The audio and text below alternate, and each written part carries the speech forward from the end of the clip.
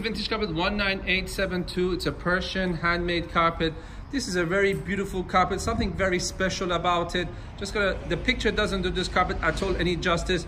It's got like a blue, green, turquoise with a nice aubergine feel and look to it. A very small restoration work's been done to this corner of the carpet, but very small. In fact, so small, and this carpet is so beautiful that we decided to add it to our luxury collection. You can see this white areas of its carpet is naturally itself. Also a little bit, another patch has been added here, but again, when they're done to very high standard, maybe sometimes even from their own carpet, we don't take anything against the carpet because it's still in excellent condition.